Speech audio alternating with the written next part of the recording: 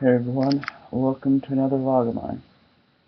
Well, it's just come to light that my high school that I used to go to, about, I would say, 14 years ago, or about that, may be, uh, like, closing its doors in about 3 years, which is kind of sad to think about because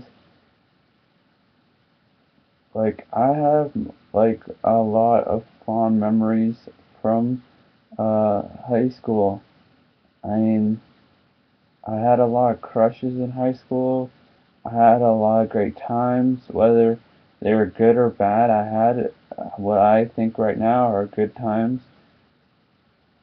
I had so many great teachers that helped me go from high school to college, to get to college at least, and have the courage to continue on uh, in college when there were times where I thought, what's the point of being here when I'm not getting to where I wanted to go at that point in time.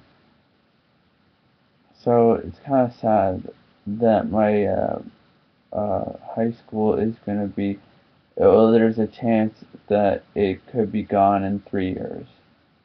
So,